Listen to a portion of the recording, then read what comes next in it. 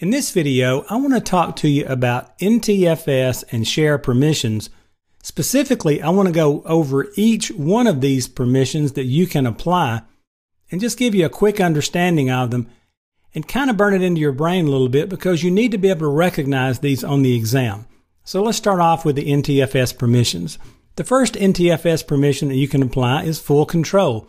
It does just what it sounds like. The users can do anything to the file, including take ownership of the file. Now, Microsoft recommends that you grant this level of access only to administrators. The modify permission allows users to view and modify files and file properties. They can also delete and add files to a directory, and they can also work with the file properties on a file. So that's modify. Now, with modify, the users, notice here, cannot take ownership, nor can they change permissions on the file. Next up is read and execute. The users can run executable files and scripts in the folders, and they can read the data that's in the files in the folders. Now, list folder contents is interesting. This simply allows the users to view a list of the folder's contents. The read permission allows users to view files and file properties in the folders.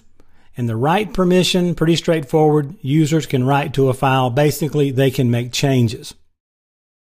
Now, over on the share permission side, it's a little simpler, and some of the permissions that you can grant are a little different. First up is the read permission. This simply allows users to view the file and the subfolder names, the files in the folders, and they can run program files.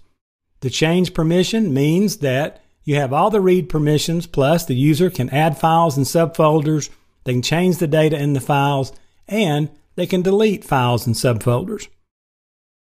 And then the big one on the share permissions, full control. You have all the read and change permissions, plus if that share is on an NTFS file or folder, the user can change permissions. So that's kind of the administrative level on share permissions. So make sure these are familiar to you. Make sure you know which goes with NTFS or share, and you should be able to navigate the correct answers relatively easy on the exam when it comes to NTFS and share permissions.